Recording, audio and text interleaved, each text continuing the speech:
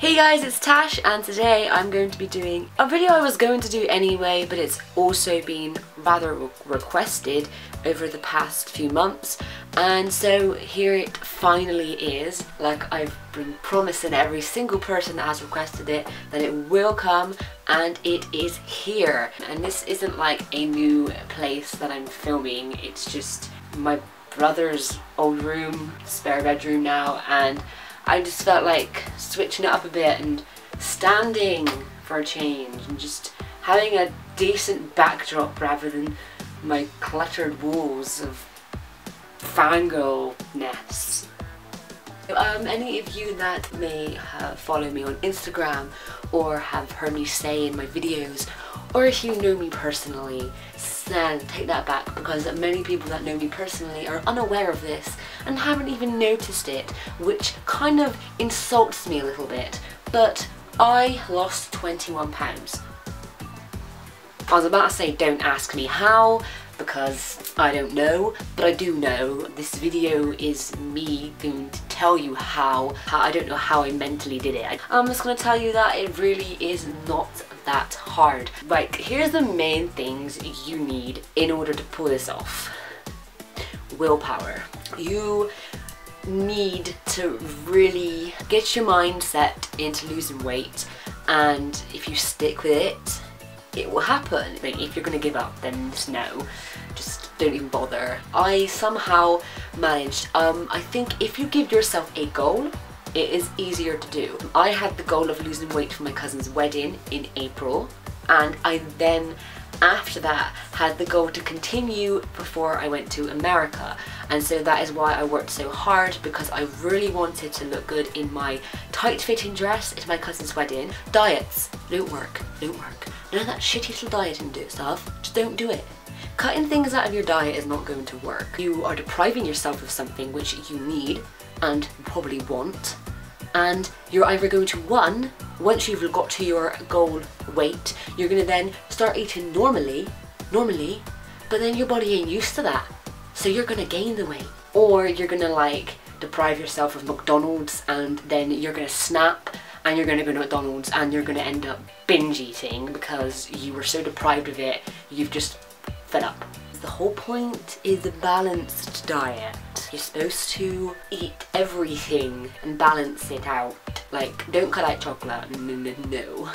You want chocolate. You're allowed chocolate. Just don't eat it every single day and just like in excessive amounts. I basically wrote out every single day leading up to America. It was after Easter, so I had Easter eggs. And I evenly split up these Easter eggs, which I would normally eat half a shell and an inner, so like half of the egg and a cream egg one day, and then the next day I'd eat the other half and the other cream egg. But instead I was eating like half a shell, then 3 or 4 days later I'd eat a cream egg, then 3 or 4 days after that I'd eat the other half. So I'd eat one Easter egg over 2 weeks, whereas I'd normally eat it over 2 days. That made a huge difference, and I was spreading it out evenly rather than just being like, oh, chocolate at the weekends, have some Saturday and Sunday. You spread it out so you're not deprived for it for really long, and you can just be like, yeah, I'll have another thing in another 3 days, it's cool. And I've done the same now. I've wrote out myself a plan for all the sweets that I bought in America, because I still barely ate any of them, which is good. Go Tash. You'll have breakfast when you wake up to get your metabolism going, and so your body doesn't start storing fat, which is what it does because it thinks you're starving, so it will store fat. I'm gonna choke. And so you get started, and then just have a small lunch, and then have something for tea, and like eat some healthy shit, but don't cut out carbs and all that because you want some chips and pizza. Still eat some pizza. And one of the biggest things which helped with my spots, which I've had a bit of a breakout, and you can see I've picked them all because I'm an idiot. Fizzy drinks. I am a lazy bitch. I will not make myself a squash. In my mind, it's too much effort for something which doesn't even taste that great. What would I choose? Taking the time to pour some squash and then putting water in it and making sure it's not too weak or too strong when it doesn't even taste that great. Or putting out a bottle of orangeade and just pouring it in a glass. Done. I literally lived on orangeade and like 3 Pepsis a week. So what I did was I completely cut out orangeade. Don't remember the last time I had orange. Oh wait, I do, when I went to Cardiff last week. But that's besides the point, because when you like go out, you have your days where you would like probably drink fizzy drinks when you're not meant to, or eat chocolate when you're not meant to. But you're gonna get those days, that's fine. That's not gonna make much of a difference. I just stopped drinking fizzy drinks, and my mum makes me up a bottle of squash, like in a big bottle, so that I just then take and just pour into a glass throughout the day, and she always keeps it topped up. And the fact that it's water helps my spots, and the fact that I'm not drinking fizzy drinks helps my spots. Of course, like I said, it's not doing so great at the moment, but it did make a difference. If you watched my old videos, you would see the difference it made throughout the time of me cutting out fizzy drinks. And I have 1 Pepsi a week now, and that will be on a Saturday night. Other than, of course, when I go out for a meal and have a Pepsi, or I go out with my friends and have a Pepsi, but that's besides the point. Like I said, you're gonna get those days that you will have it when you're not meant to, but it's fine, it's fine. And I exercised. I actually exercise. Now I started trying to do things like Zumba on my Xbox and my Wii Fit, but I get bored of that and I hate having to turn on the TV all the time. So I started looking at workouts on YouTube, which are easy because they're free and you can just turn on your computer, you're on YouTube and you just do a little workout, and you can choose what you want to do, whether you want to do a 5-minute or a 10-minute, or you want to do a full-on like half-an-hour workout, and what kind of thing you want to work on. So I will leave in the description every single video that I used throughout my time of losing weight, and they're like, it's a mixture of like ab workouts and cardio workouts and leg workouts, and yeah, just have a go at them, do it, and you just gotta keep at it. You just gotta remember in your mind, just take 10 minutes out of your day in the morning. Like if you shower in the mornings, before you have a shower, just wake up, do an exercise, wakes you up, and then get in the shower and you're sorted. You know, I was even doing it when I had work that day, and normally I'm funny about that. I'm like, I have work today, I ain't doing shit. Since I've been back from America, I did the 30-day ab and squat challenge, which I finished now. Oh my god, hallelujah. They are awful, and you go through every day, this many days, and you do them. The squat challenges constantly change. You get rest days, sometimes you get rest days, which is good. The squat ones changes, so it can be like, it'll start at like 10, then it'll be like 50, then one day it'll be 190, and the next day it'll be 50, and then it'll be 40. But the ab challenge gets worse and worse and worse. So it starts off as a measly little 5 sit-ups and 5 crunches and a 12-second plank, and then before you know it, when you're on day 30, you got to do a 2-minute plank, and you're doing bloody 190 crunches and 175 sit-ups. I'd wake up, put on vampire hours, and just bloody work this shit. The crunches were just... I weighed 162 pounds at the start of this whole thing. It's the heaviest weight I have ever been in my entire life.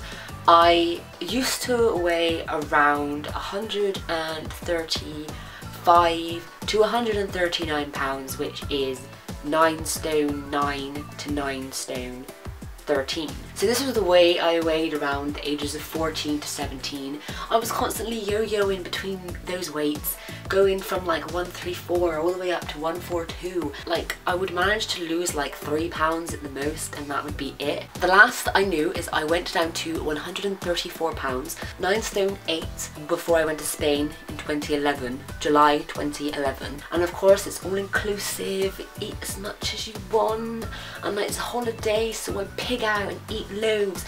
And I get back and I'm like, yeah, there's no way I'm weighing myself. From then on, downhill it went. And then in December 2012, I weighed 160 pounds. So in just 18 months, I managed to gain 28 pounds, which is dead on 2 stone. 160 pounds is what? It's 11 stone 6, so it's pretty much 11.5 stone. So I went from 9.5 stone to 11.5 stone. Wait, no. I was wrong, I gained 26 pounds. I almost gained 2 stone. Yeah, I just realised that I was doing maths wrong because of... The reason why I got confused is because Then a year later, my heaviest weight in December 2013 was 162 pounds. So I was 11 stone 8, which was the 28 pounds. That's why I'm getting confused, because I gained 2 stone altogether. Oh my god, this thing has a hole in it. I feel like this video is all over the place. If it is, I apologise. Like, I'm trying to talk about one thing and then another. Like, I have to tell you the history of my weight and how I'm losing it, and fabulous. And I'm pissed off because my bloody kimono thing from Primark has a hole in it. Like, do I take it back or do I just sew it up? Like, that. Like, what the fuck? I feel like I'm on drugs or something. What was I talking about? Shit. So, cut out the fizzy drinks, cut back on chocolate, cut back on snacking, and exercise. That's the main things. And hey, I lost 21 pounds. You can too. And whilst I'm not like obese, never have been, there are people who will be unhappy with their weight. And even if you are quite low weight, if you just eat unhealthily and you wanna eat better, then this is still good for you. And also, everyone should exercise even if you are perfect weight. This is still something that you should do. I'm not one for talking about healthy eating and exercising because I'm lazy and I hate vegetables. I love fruit, but it's just a pain in the ass and it's never consistent, so like I never really eat it. Try to live better. And I think I've covered everything. Oh, before and after, like I didn't take pictures of my progress. I probably should have. I use lookbooks to compare. I have lookbooks from before I lost the weight and then when after I lost the weight, where I'm wearing the same outfits, and you can just like compare. And like there's a pair of shorts I own which before were tight around my waist. They were literally fitted to my legs, and now they're loose on my legs and they're not tight on my waist, and it's heaven. I hope this video helped. Like I said, I'll leave the workouts down below, and subscribe to my channel because I make fashion videos and I go out in the garden and do things like this.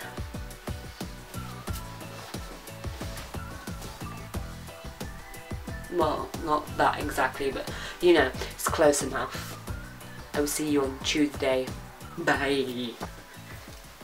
Ow! What's up in the face of my necklace? Toby out.